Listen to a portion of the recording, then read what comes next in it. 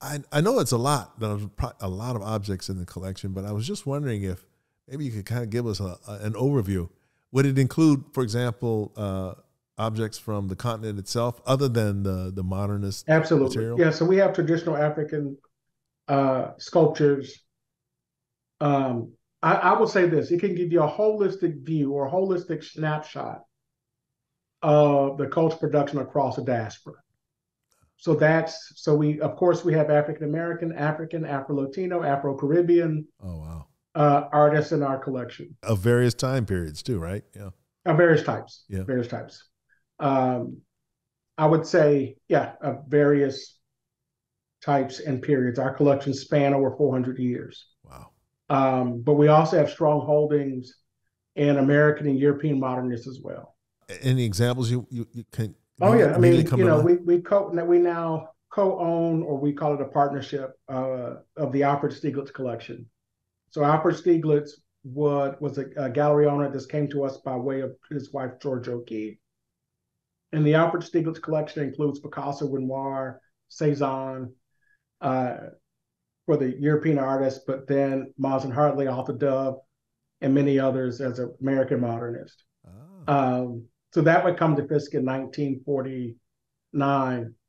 But on the other side, when you think about a few things, one, the Harlem Renaissance, we have strong holdings by way of the Harman Foundation, but also give a lot of credit to both Johnson and Douglas for bringing in exhibitions and working with the Harman Foundation. Our first Spring Arts Festival was in the 1920s, and it's amazing that an exhibition would be a part of that. I'm seeing the image in my head. The piece is called Laughter, which was one of the works. I just cannot think of the artist's name at this time. It'll come to me later on in the conversation. Sure. But with that, we've amassed an amazing collection today that sits north of 4,500 objects. Good Lord, that's amazing. And spans 400 years. There's gaps that I think that we're working really hard to fill that void. There's gaps really post 1980 is an area of growth for our collections. I see. That we're working to help fill that void. Yeah, that's really incredible. And I don't think a lot of people would assume that a historically black college would end up with the list of other artists that you were talking about, Mars and Hartley, all the rest of the Picasso and so forth. Thanks to Georgia O'Keeffe and Alfred Stieglitz. Yeah, I mean, just to talk about the significance of that, and I'm going to talk about it in two ways. One, if you think about Nashville in 1949, or even in 1930, it's a cultural desert. I mean, you got Sing and Feed downtown. There was not a museum, a gallery, anything at that time. We're the cultural hub. Right.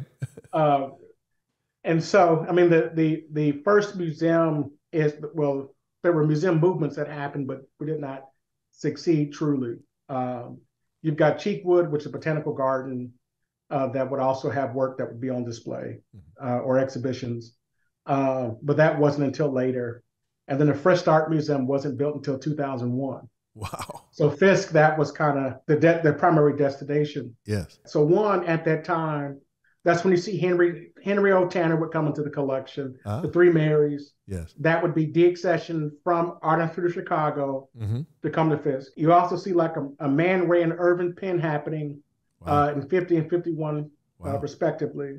But then you have Douglas. Like, what's interesting looking in the archive is that you'll see letters to Douglas, so this correspondence with him bringing in exhibitions from the Met, the Brooklyn Museum, New York Historical Society as a teaching resource. That's incredible. But what happens when Driscoll comes, I mean, it's amazing to look at how prolific he was in terms of the exhibition schedule, but also the artist in residence. And so when you look at, I mean, you already talked about Jacob Lawrence, a photograph of him being on campus, an exhibition that he had on campus. Yes. Elizabeth Catlett, Charles White. Yes. And even one that was most recent that was traveling was a Alma Thomas exhibition. Everything is Beautiful. And we always talk about Alma Thomas. Before she did that major show in 1972, she was at Fisk in 1971. So if you were a person of color, you had to come through an institution like Fisk or Howard or many other or Clark to have your work shown in a lot of ways. Yeah. And so that was one of the major ways that we were able to build, that our collection was built through that. That's fantastic. That's fantastic. Yeah. What again, I'm just marveling over the rich history and the activity of Aaron Douglas, David Driscoll, and the others to draw in so much art, not just from the African American community, which was important, but outside of it, like you were saying, correspondence with the Met and some of these other institutions to bring this. Absolutely. Fantastic.